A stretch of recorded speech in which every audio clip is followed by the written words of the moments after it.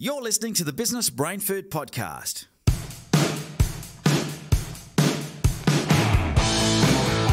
Welcome to the Business Brain Food Podcast, the show business owners listen to when they want to take their business to the next level. Head to businessbrainfood.com.au to catch up on past episodes and access show notes from every episode. Now, here's your host, Ben Futrell. Well, welcome back to the Business Brain Food Podcast. This, my friend, is the podcast that is 100% devoted to taking you and your business to the next level.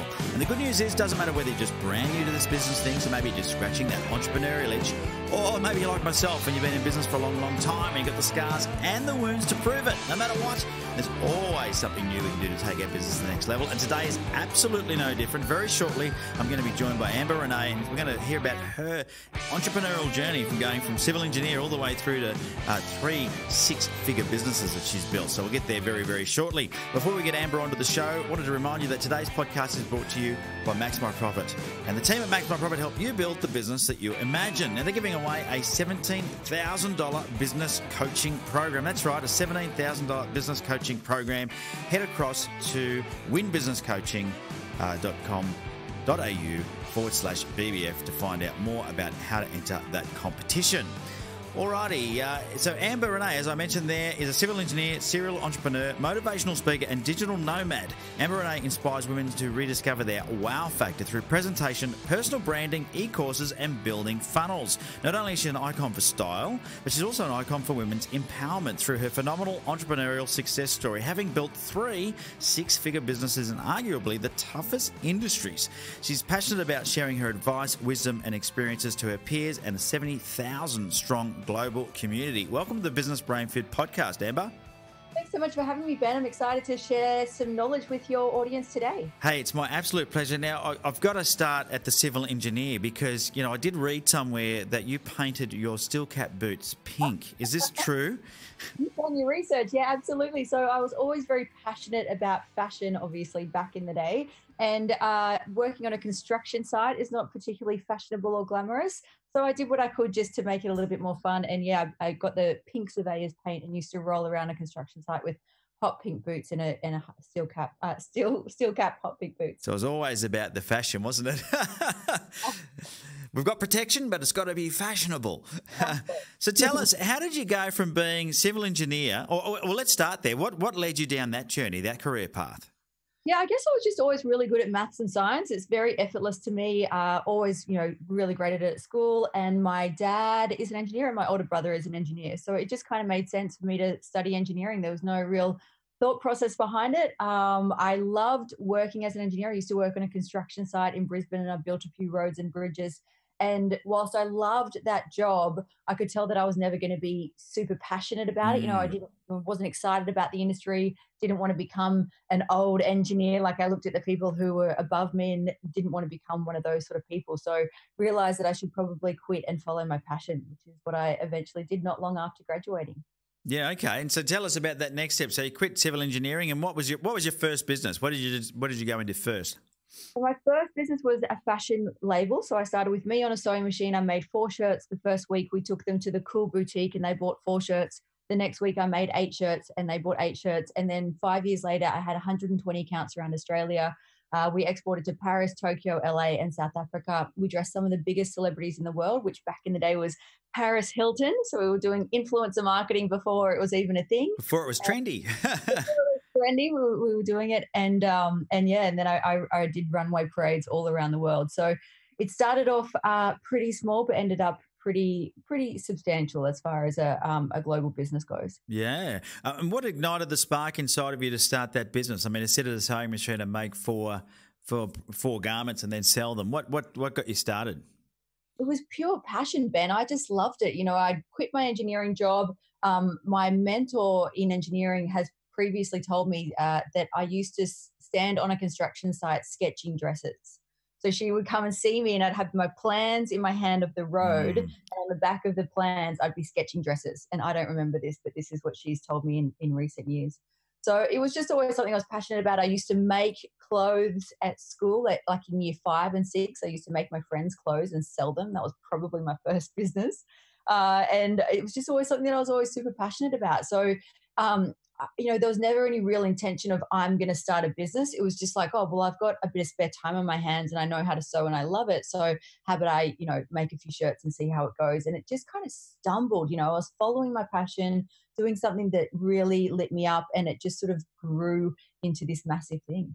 Yeah, wow. Now, and so would you say it was quite accidental, the growth that you had then? Because in some ways it looks like you quite purposely, did what you did to get exposure, because you've been quite involved with the media, or a designer on Project Runway.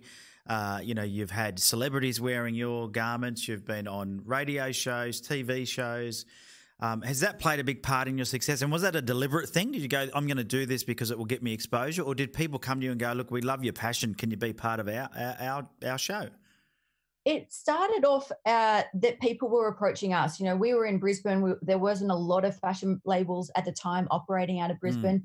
So I just sort of made friends with the local press because they were at the runway shows that I was at. And so we just sort of became friendly. And that's how I kind of stumbled into the whole publicity game, because I ended up becoming, sort of the go-to person in Brisbane, just because there really wasn't a lot of other people at the time. Like, we were talking 15, 20 years ago kind of thing. So that's how I realized that, the media is just another person that you can reach out to that is trying to fill a page in a magazine or is trying to get something interesting to talk about that day. So that was sort of how my media relationship started. And absolutely, I've gone on to really understand and now actually teach how to get publicity, because it's just so incredibly valuable for any business, no matter what business you're in. Yeah, and so that was your first business. So when you went from that, just sewing at home to actually realising that you had a business, at what point did you realise, geez, I've got something more here, I've got something bigger?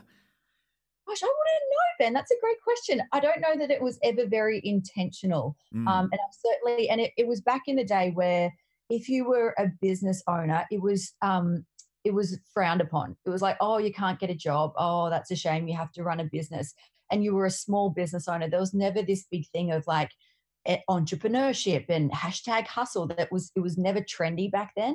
So I guess it was never really like, oh, look at me, I'm running a business. It was just kind of always something that I just sort of woke up and did every day, and just to try and get some money in the door and to pay the bills. Like, there was never any big, like, I'm an entrepreneur now. Whereas I think that's what, is so trendy these days.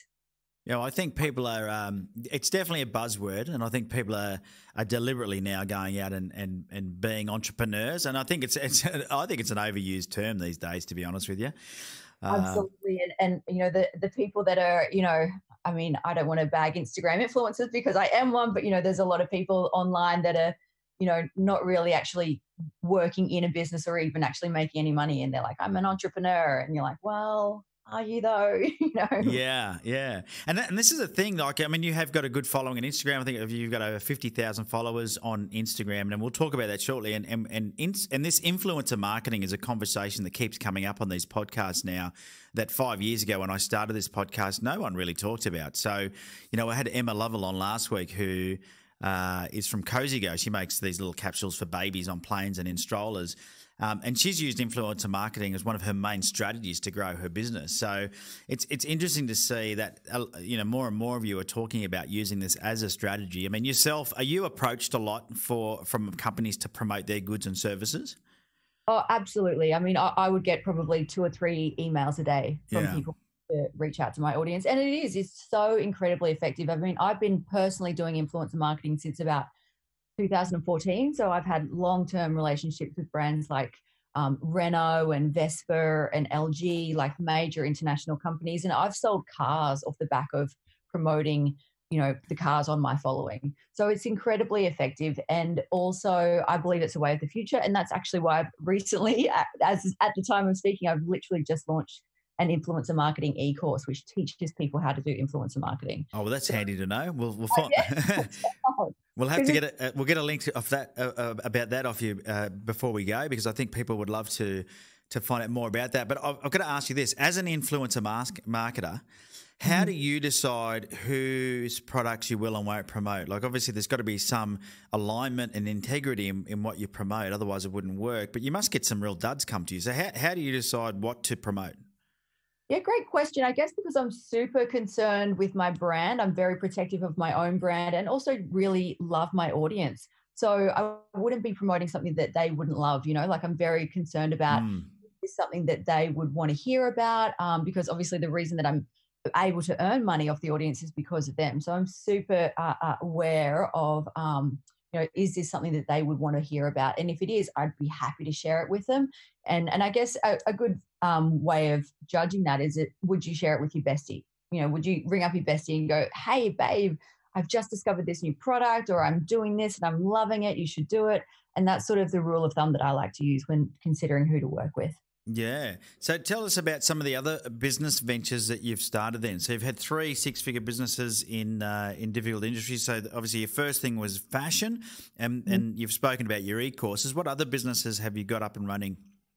So the first business was a product-based business, obviously, and then the second business was a service-based business. So that was a fashion styling business, which is sort of like a one-on-one consulting job.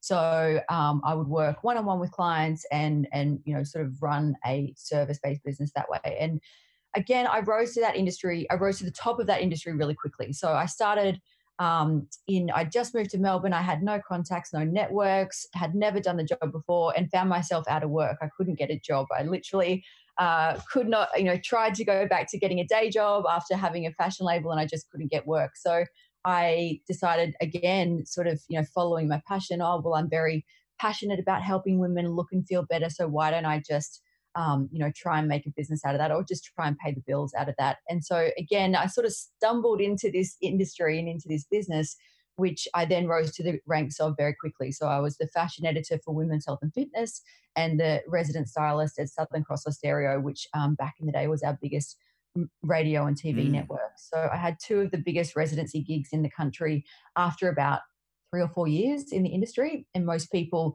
would never have anything like that, even after 20 years in the industry. So again, I sort of accredit that to my personal brand. I'm really strong again with personal branding. I worked with a lot of celebrities, which again, back in the day, sort of no one was doing. And again, it's sort of touching on that influencer marketing kind of thing. So I was very good with letting the media know what I was up to and letting my audience know what I was up to, which sort of helped me rise through the ranks a bit quicker. Yeah, and I think that's so it's important for people to understand, isn't it? Because it is about you personally. If you're going to use that as a marketing tool, yourself as a marketing tool, your personal brand has to be really strong. Otherwise, you're not going to get those opportunities. What made you go from product-based to service-based? Because you'd had all that experience with selling into many countries with your fashion label. What made you decide that that you weren't just going to expand with more products?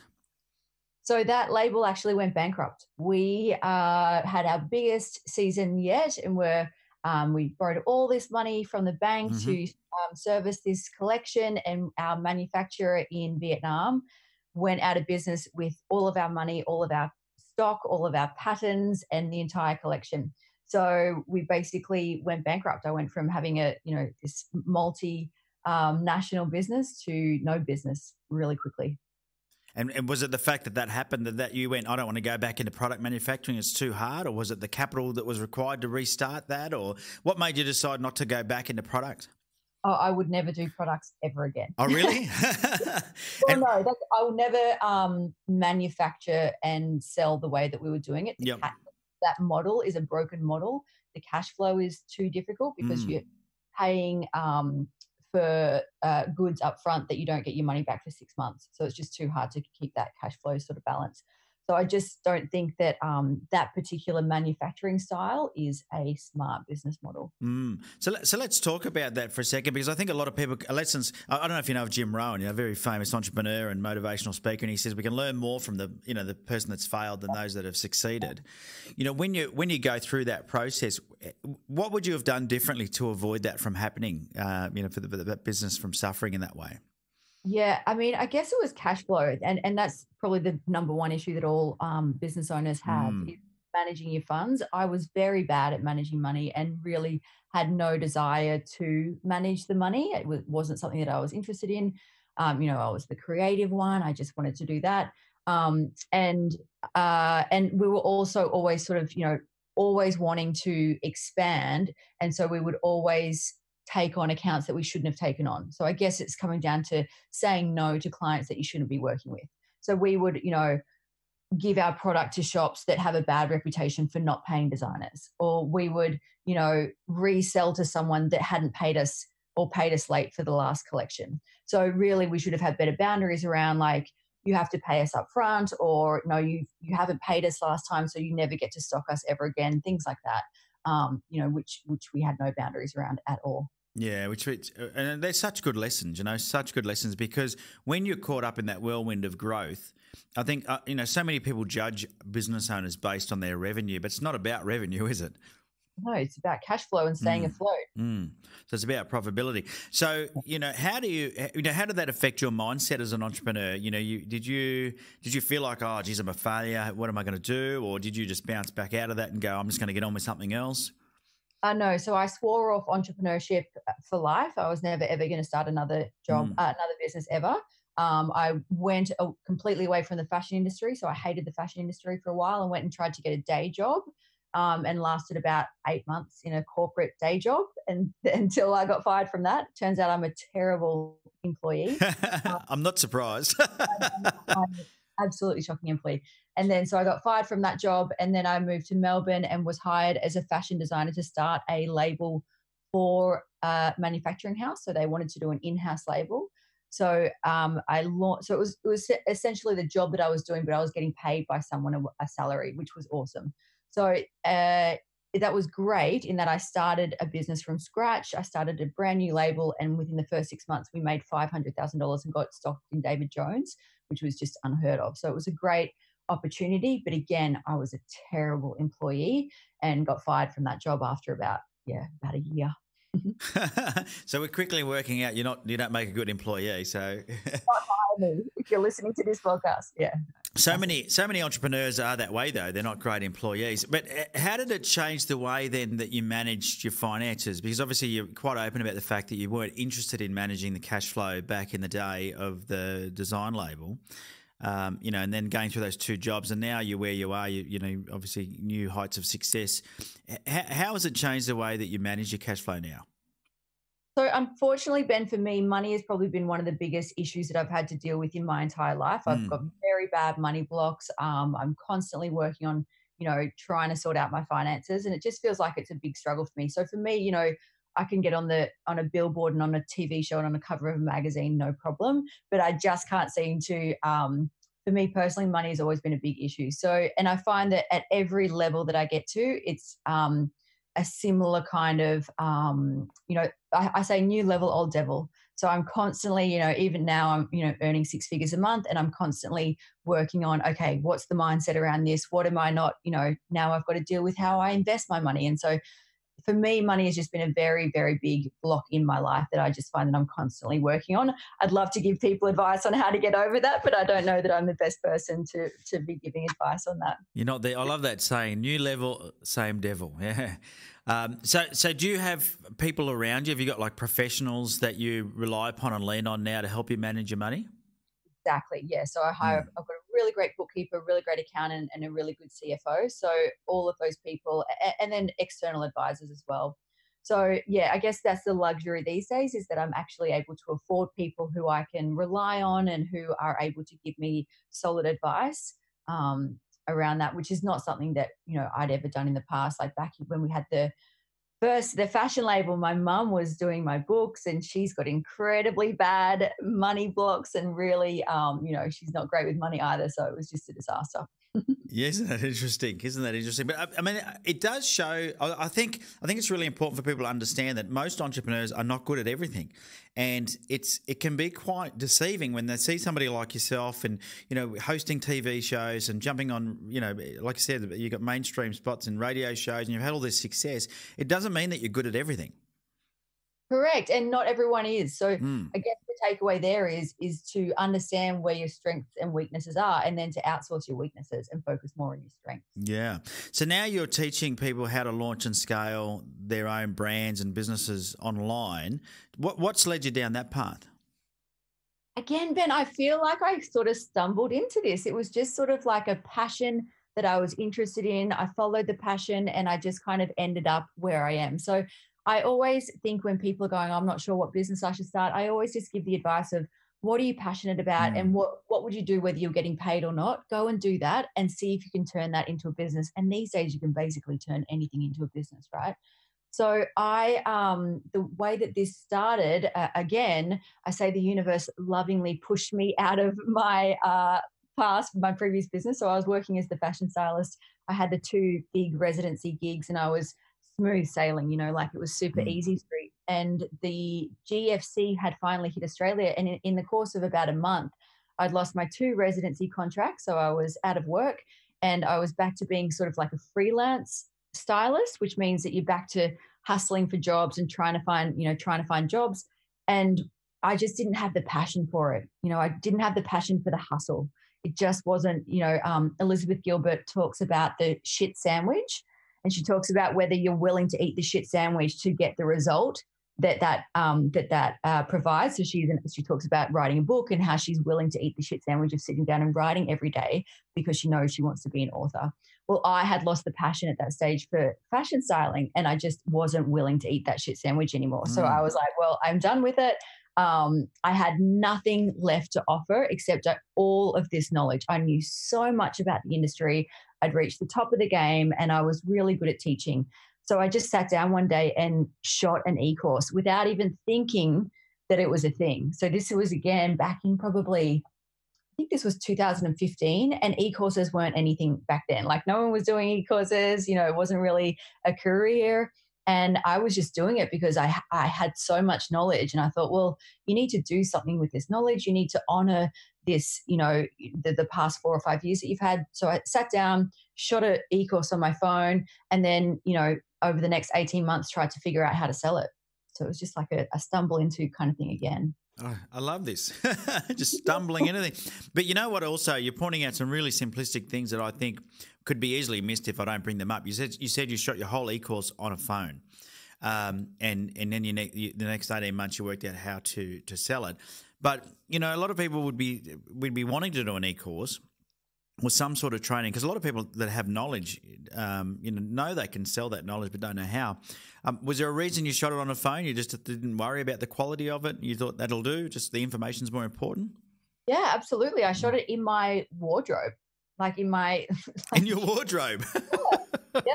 I mean, it's a great, like with a backdrop, it was so basic and so simple. But yes, it was the information that literally no one else knew. And I guess with fashion styling, it's the kind of industry where no one helps anyone else. It's highly competitive and highly secretive.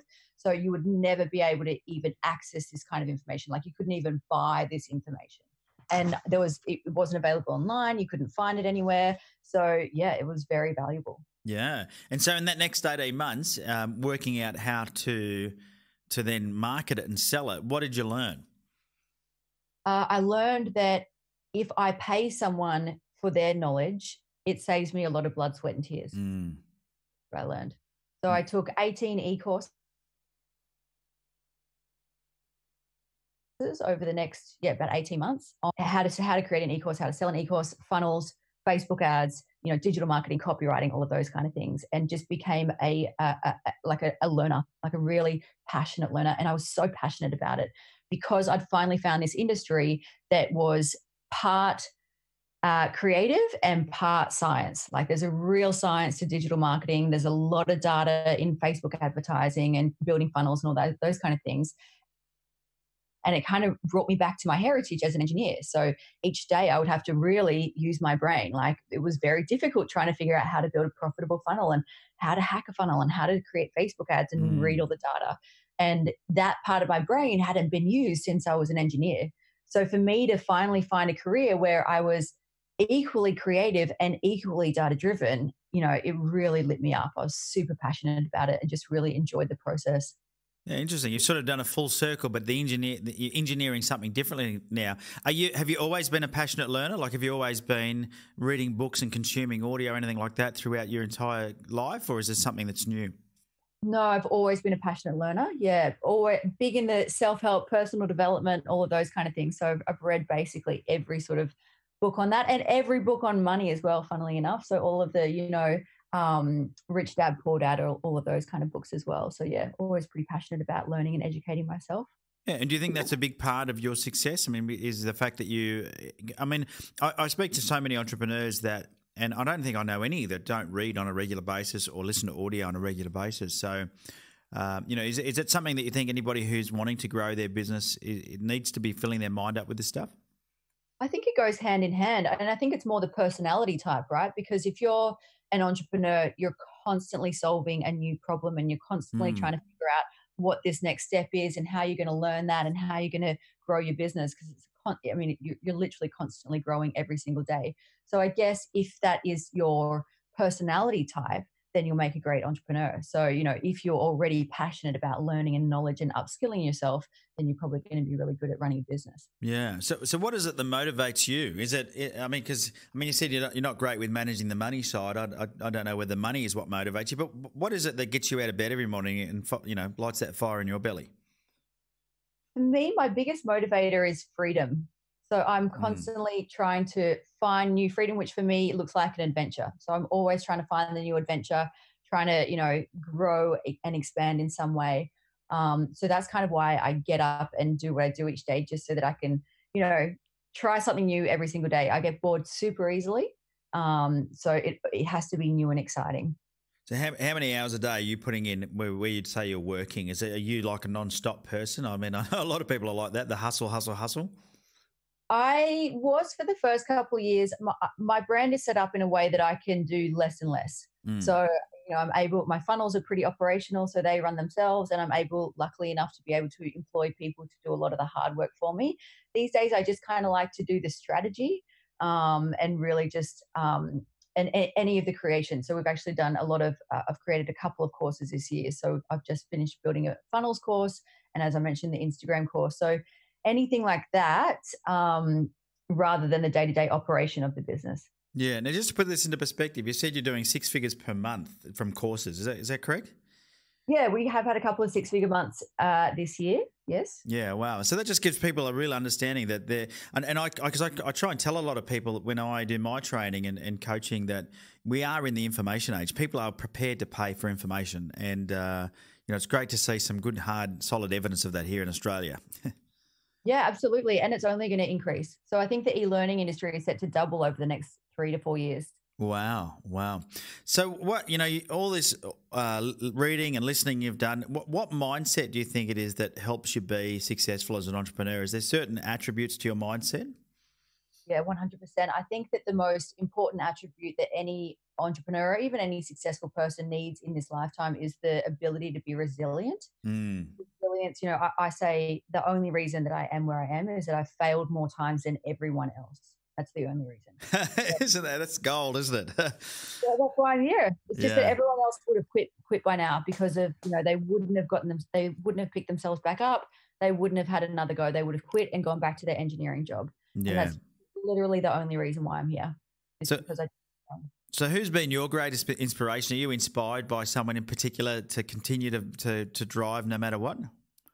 Yeah, my brother is a real inspiration. He is currently saving the planet. So he's awesome. Ex corporate comms for people like Microsoft and AGL and people like that, and now is working on ways of globally impacting the planet and figuring out how to actually create global climate change. So and just an incredibly smart and compassionate and kind human being. So he really encourages me to be a better human, which I think we all need in our lives. Yeah, absolutely. It's really important, isn't it, to be a good person? So you do hear a lot of stories about very driven entrepreneurs not being great with, holding relationships and looking after their friends and family. So I think it's a good lesson to learn. What would you attribute most of your success to then? I think I am pretty tenacious, so I'm able to just keep going, whereas most people would, I guess coming back to that resilience thing, most people would quit or they would, not have another go. And really that's been something that I have trained myself into. So it's not something that I was naturally good at. I wasn't born resilient.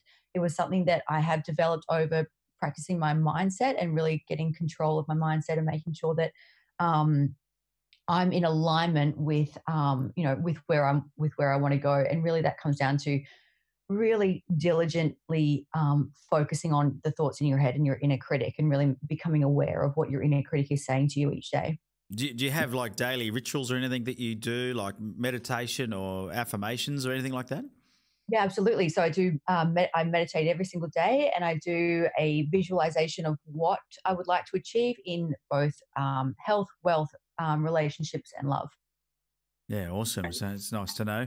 I mean, you spoke about being resilient, and you didn't get that, on day one. Obviously, it sounds like you've been knocked down a fair few times, which most entrepreneurs have. Do you think that not having a big understanding or a depth of understanding in the money side in some ways helped you, because you wouldn't have had a fear of worrying about the money if it wasn't your thing? Correct. Yeah, that is such an interesting way of looking at it. I think about my one of my other brothers who's been thinking about starting a business for, I don't know, about 2 or 3 years. He's got a very unique skill set that we want to turn into a SaaS, and he won't bite the bullet and take the plunge because he needs to know what the money's going to look like. And I keep saying it, I can't tell you, mate. No one can. Like we can't. We can forecast it, but there's no guarantees that you're going to make this amount of money in this amount of time. So it's funny that, yes, I've never cared about the money. And I guess that probably, now that you pointed out, interestingly, has probably become an asset, which is... Yeah. Well, just as I'm chatting to you, because a lot of people are stopped by that fear, aren't they? The fear of losing their money or not having enough money. And, if you're not great with watching the money or understanding the cash flow side of your business, it can't be something that stops you. And in some ways, I think that could help you. That is so interesting, Ben. I've never reframed it like that. I've done a lot of reframing on my money beliefs, but that's an excellent reframe. I'm going to work that in. There you go. As long as you've got great people around you to help you manage it, then let them worry about it, because it's interesting. We had I've been to a couple of workshops, and we had a guest speaker at one of my events recently who talks about energy credits, and you've only got 100% of energy every day, and you've got to decide where you put that energy. And once you use your 100 points of energy credits, they're gone. And, if you're worrying about money, if you are a person that worries about money, you could spend a lot. And I know people that spend a lot of time worrying about money when they could put that energy into maybe producing more sales or, developing a new idea. So, I think there is some merit to it. I won't say don't watch your money, because I think that's irresponsible.